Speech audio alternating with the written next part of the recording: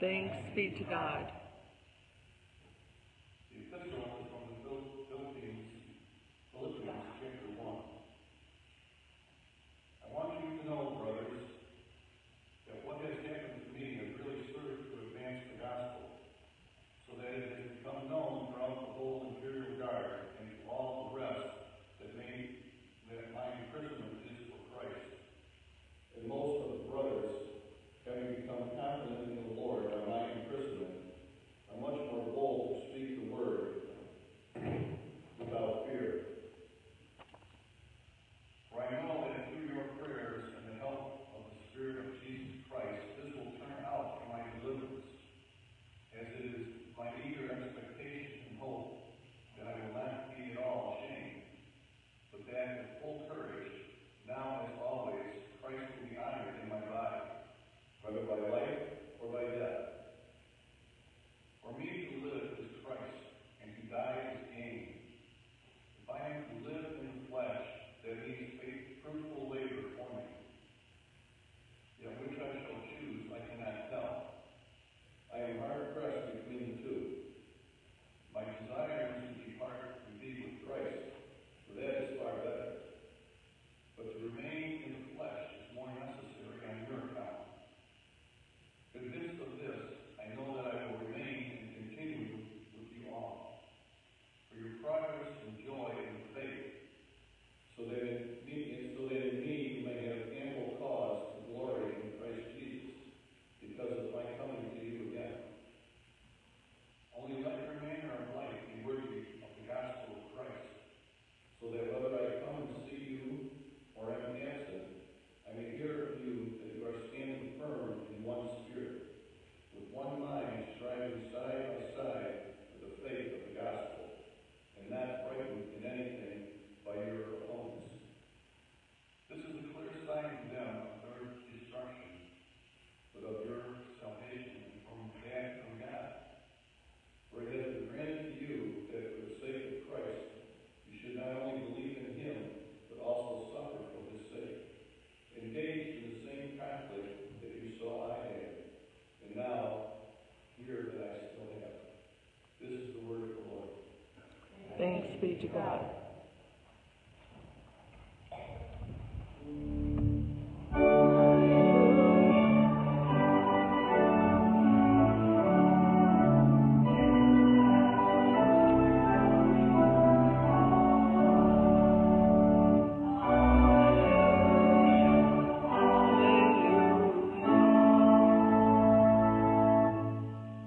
The Holy Gospel according to St. Matthew, the 20th chapter.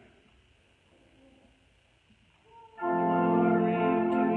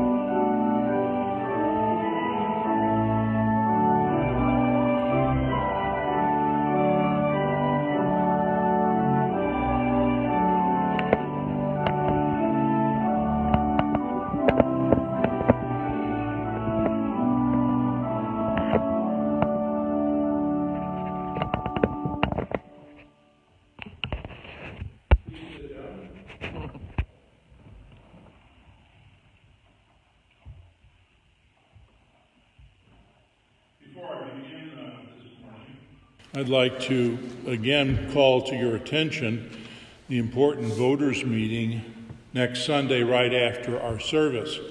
That meeting is to call a new pastor to St. Peter's. It's very important that all of you who possibly can attend. It's very important not only in the congregation's history but also in your history to have a pastor serve you. And God has chosen to work through the voters' assembly, the congregation that comes together to elect a pastor. God has chosen that way for this congregation so that you might have a pastor. Now, God knows who's coming here. We don't. So we put our trust and faith in God to provide the person He has chosen to come here and serve you with the gospel. And now to the sermon. Our text for this morning is from Matthew 20, 15 to 16. Am I not allowed to do what I choose with what belongs to me, or do you begrudge my generosity? So the last will be first, and the first last. Please join me in prayer. Heavenly Father, how can you be so unfair at times? Help us, through the Holy Spirit's enlightenment, to understand. In Jesus' name, amen. There was a golf tournament, a Pro-Am, that was held, and one of the features in the tournament was the hole-in-one contest. All golfers who had registered were invited to take one shot to make a hole-in-one, and the prize was $1 million. So you can be sure that everybody signed up. Now, the best shot of the day so far had been a professional golfer who had won a number of national tournaments. In his own life, he had scored 20 hole-in-ones. That's a phenomenal number. And he got up to the tee box, he hit the golf ball, and it came within a whisker of being a hole-in-one, just 6 inches away.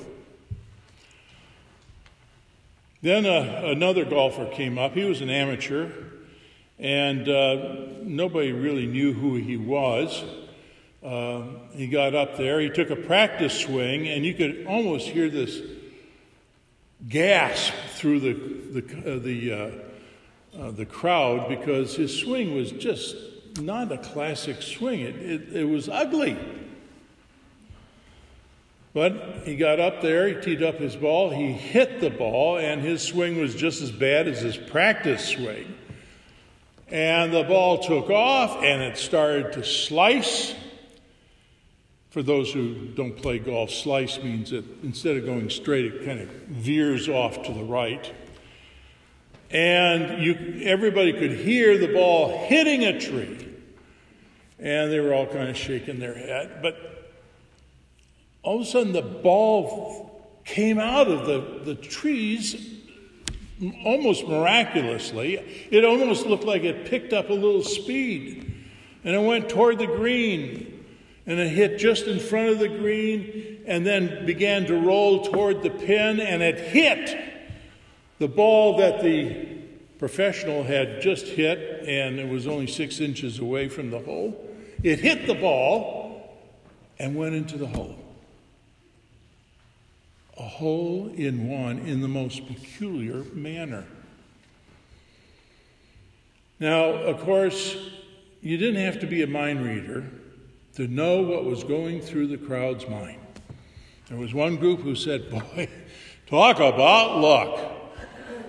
And the other group, especially the golfers, the other golfers, they were thinking, boy, is that unfair. Yeah, life can be pretty unfair. The servants in our gospel lesson this morning, that's what they were thinking. Unfair. It's unfair that men who only work 1 hour would get paid the same as one who has worked 12 hours in the vineyard. And of course, Jesus knew life is unfair and told this parable to help us understand how life can be unfair for a reason. Even today, 2,000 years from the time Jesus gave this parable, if you go into Napa Valley, Sonoma Valley in California, you will see day workers being hired. The vineyards are bustling with great activity because it's the harvest time, and when the owner decides the sugar in the grape is at its optimum best, it is now the time to harvest. Not next week, now. And all hands have to be on deck. So they hire extra workers, day workers. And they do that even now. The owner of the vineyard in the parable did just the same. He went into the marketplace in the early morning, probably just before 6 a.m., and he hired everybody that was there and told them, you will get paid a denarius. Now, a denarius is not something we commonly run into, but I can describe it to you. It's a coin about the size of our dime, and it was made of silver, like our coinage used to be. And it's about twice the thickness of a dime. Today, the silver in that would be somewhere around $2. Now, it used to be, maybe you remember your grandparents talking about how they used to work all day for $1. Okay, that was kind of a common wage. And a denarius was the common wage you paid for somebody working for a day. It was a fair offer. Everybody gets on board. They go into the vineyard and start working. But the owner of the vineyard knows he needs more workers, so he goes out at 9 a.m. and hires everybody that is there and says, I'll make it right for you. Still needs more workers, so he goes out at noon and 3 o'clock and he hires everybody that's there. And even at 5 p.m., 1 hour left in the day, he goes back into the marketplace and asks, how come you're still here? How come you're just waiting? And they said, well, we haven't been hired. I'm sure people in Jesus' audience probably find, we know why they didn't get hired. They were probably drinking last night and only got up about 3 o'clock in the afternoon. Lazy bums. But he hires them. 6 o'clock rolls around. Sun is setting. Time to pay up. The owner tells the foreman, okay, call the ones who have worked only an hour and pay them.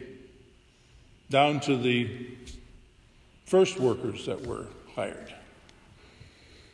So these fellows who had been working only 1 hour, fresh as a daisy, they come up, and to their surprise, I'm sure, they were paid this denarius, the same amount of a day's wage. The ones who had worked 12 hours, you could see their minds ticking away. Wow, if they get paid that much for 1 hour, what are we going to get? And as everybody goes up, everybody, including them, the 12-hour men, the men with tiredness and sore muscles, they get paid a denarius. And wouldn't we grumble too? Hey, that doesn't seem fair. But the owner says, do you begrudge my generosity? We all look at life pretty much that way. We were hardly out of our diapers, and we had just learned the word no and mine when we realized what fair meant. Fair meant I got my just cut. Fair meant that even as a 3-year-old, I could argue like a lawyer to my parents as to what was fair. I remember when I was young, my dad told my brother and I to take a seat at the kitchen table. He had gotten some nice ice cream. We were going to have dessert. He scoops up 2 bowls and he puts them in front of us. My brother and I each looked at our bowl, and then we each looked at each other's bowl. And then my brother says, "Hey, you gave Eric more than I got." This went on all the time. He was 6 years younger than me. So my dad apparently had it up to here with his complaint. And he says, "Oh yeah?" And he picks up both our bowls, puts it on the counter, reaches into a cabinet, pulls out a scale. He puts one bowl on the scale, my bowl, and he says, "Now, see exactly where that needle is." My brother's looking at it, okay. Then he puts my brother's bowl on the scale, and without looking, my dad says, "See, look where that needle's at." He looks at it, and it is a hair's difference, short. And my brother says, "See, I told you you gave Eric more than me." My dad just threw up his hands and, rolled his eyes and just sighed and couldn't figure out what else to do. Yes, we look at things that way too. I've worked here for 10 years, and this young fellow comes along and gets a job, and he gets promoted right away. It's not fair. That's how we feel. It's not fair. People cut in line. It's not fair. And when we hear this parable, if you have any business sense at all, you've got to say, "Well, that's very nice, but boy, I can't run a business like that. My workers usually would get as much money working 1 hour as the others who have to work a lot more. Boy, that would be just confusion. It's bad business." But as you heard in the Old Testament, Isaiah said, God tells us, "My thoughts are not your thoughts. My ways are not your ways." And when we think about ourselves, even though we've learned to say what is fair or not fair, we still suffer those injustices. And that's because this is how we often think. 1, I'm a good person. I deserve things because I am good. 2, when I don't get my fair share, that's wrong. And I have to say something about that, or at least think it. 3, it's wrong, and I don't like it. 4, I want justice. Who's going to make this right? This has got to be corrected. We can't be going unfair all the time. But as a child of God, we shouldn't be thinking that way. As a child of God, we start out by saying, "I'm a sinner." When I stand before God, that Bible verse from Romans rings true. The wages of sin is death. And as a sinner, even though I get a lot of good things from God's hands, a lot of things I kind of conveniently forget. Some things I conveniently get used to and start thinking it's what I deserve. God is indeed not giving me what I deserve, because that would be death. 3, I'm wrong in my thinking if I deserve things. And 4, as a child of God, I should trust God and his grace to make things good and right. You see, in our eyes, God sometimes makes mistakes. In our eyes, we think that God is sometimes not very fair. But let's remember, it is from our eyes that we see those things, not according to God's mercy. And here we are confronted with the fact that God is perfect in his justice, and he's also perfect in his love for us, perfect in his grace. It's hard for us to really comprehend it because we are so far from that concept. How can God be perfect in his justice? We who are sinners, standing before God, demanding our rights, God says, yes, you will get what you deserve. The wages of sin is death. But out of my perfect grace, I'm not going to make you pay for it. I put all the sins that you have committed, all the sins that the world has committed, and I put them on the back of my son Jesus. He satisfies the perfect justice that I demand, that all sin is punished by death. Jesus takes all that sin on the cross and pays it perfectly. God the Father accepts it, marks our debt paid in full because of his grace, his generosity. And we are forgiven. So we experience God's perfect justice in Jesus. We experience God's perfect grace through the forgiveness in the name of Jesus. What Jesus did on the cross is credited to our account, and we stand in the mercy of God. We stand to receive him and all that he has given to us. So where do you stand? Are you angry with God at times because he seems to be so unfair? There is forgiveness for that.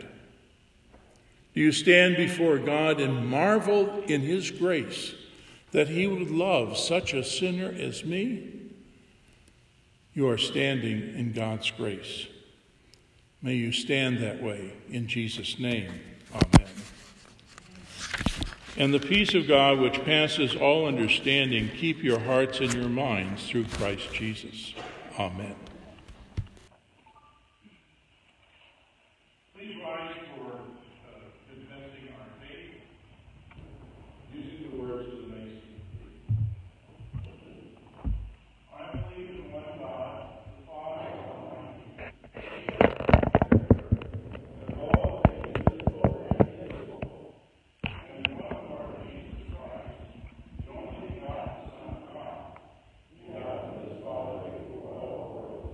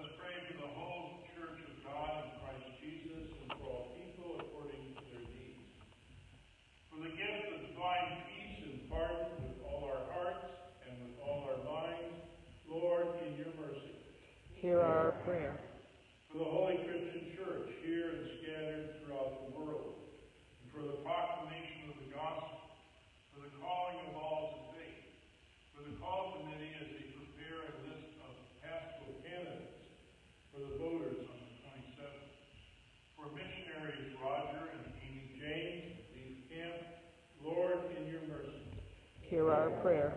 For this nation and protection from harm.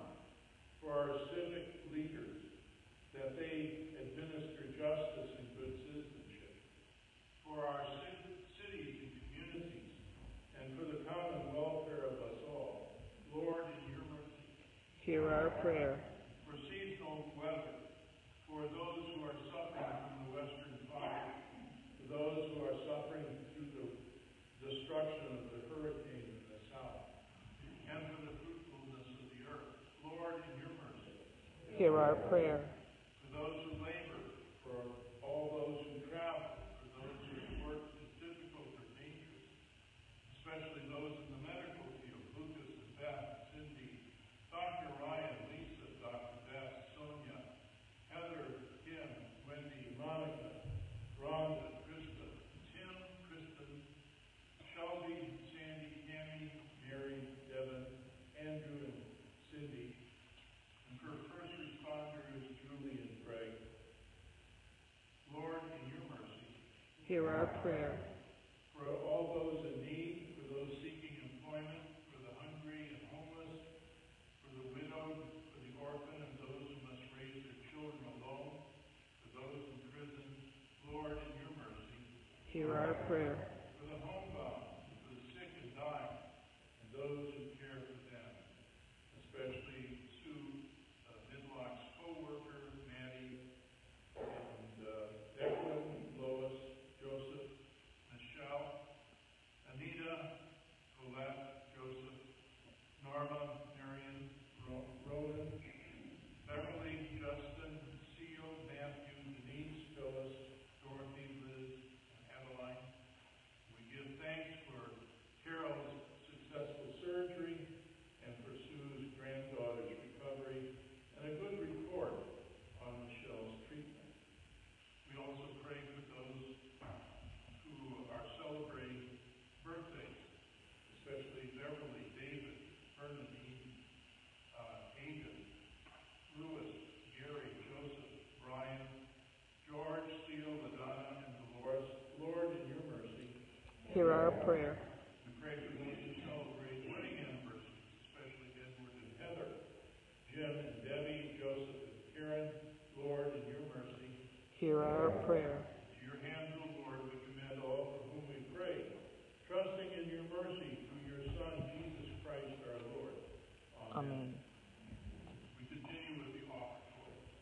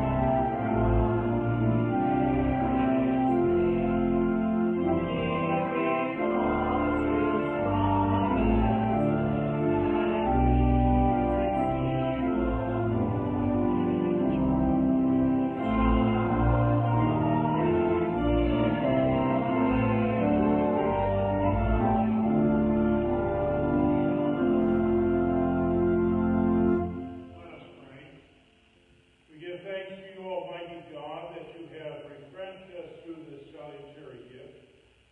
And we implore you that of your mercy you would strengthen us through the same in faith towards you and in fervent love toward one another.